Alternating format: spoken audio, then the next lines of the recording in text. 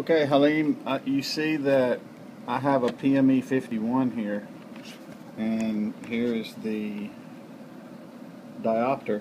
If yours still has the eye cup on it, grab the eye cup and spin it, and it will help. That will give you something to grip it with. Then you simply screw it out, and you can see once you screw it out that you can take the rubber off of it. And you see the retaining ring there. You see the notches? That's what you have to grab. And sometimes I just take and hold it with my finger and spin it like this. And actually it's coming right out. You can see. I'm going to show you. Then I usually just take and look how easy that. Sometimes you have to put your fingernails in the little notches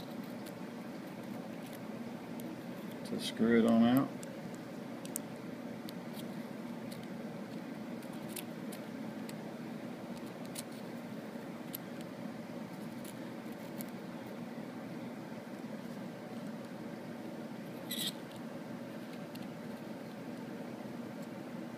See the retaining ring now?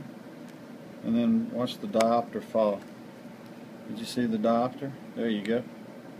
So the diopter fell right out. You can put your other one in there, and you are in business. Hope this helps, my friend. God bless you.